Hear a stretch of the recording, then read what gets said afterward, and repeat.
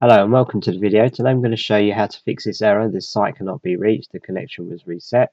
Hope you find this guide useful. If you do, please help me out by subscribing to my channel. Now you'll see this error message when you go to a website, and it affects all browsers, so Chrome, Internet Explorer, Edge. So the first thing we need to do is work out, is it the website where the problem is, or is it your computer accessing all websites? So if we just pretend that BBC was the website that I had an issue getting to, what you need to do is go to another website, so that's still BBC. So if we go here, Twitter and also YouTube, so we can see here Twitter's loaded, so we know that your machine has got internet access, so it's more likely to be the actual BBC website. But if you cannot get to other websites as well, there's a few more things that we can check. So if you click on the three dots on the top right and click on New Incognito Window, and then go to the website,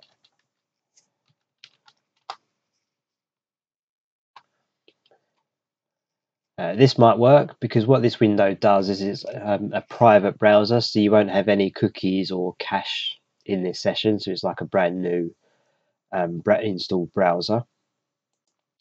Another thing we can do is, if you've got another browser on your machine, so I've got Microsoft Edge, load up Microsoft Edge, and then go to the website again, so bbc.co.uk.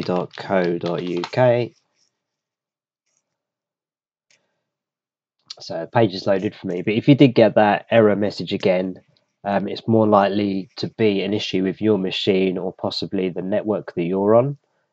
So the first thing that we can do is, if you click on Start menu, type in Control, and then click on Control Panel.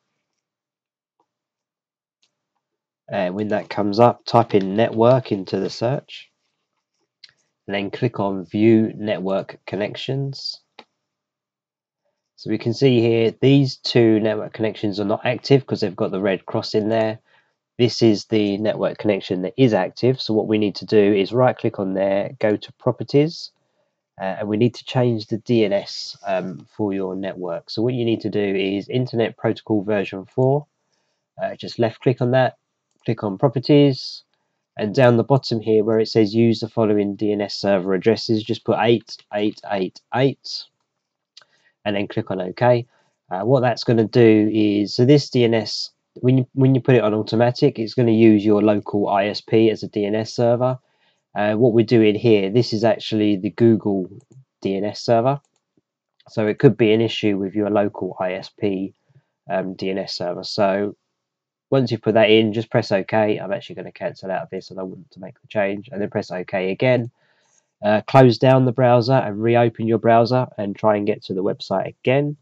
If it doesn't work, we can do a network reset. So if you click on Start menu, click on the cog or the settings there. When this comes up, type in check network status and just left click on the drop down here.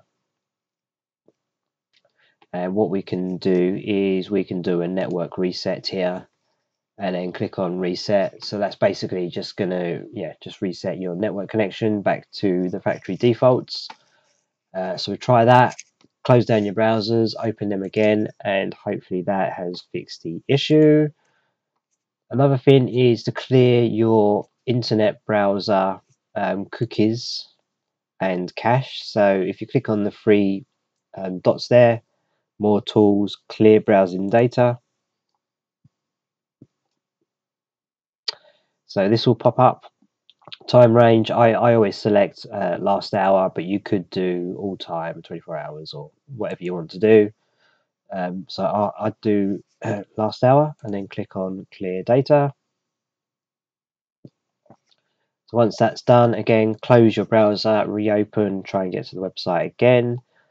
And the last thing that we can do is, it could be your antivirus that is actually blocking the connection. So I've got AVG.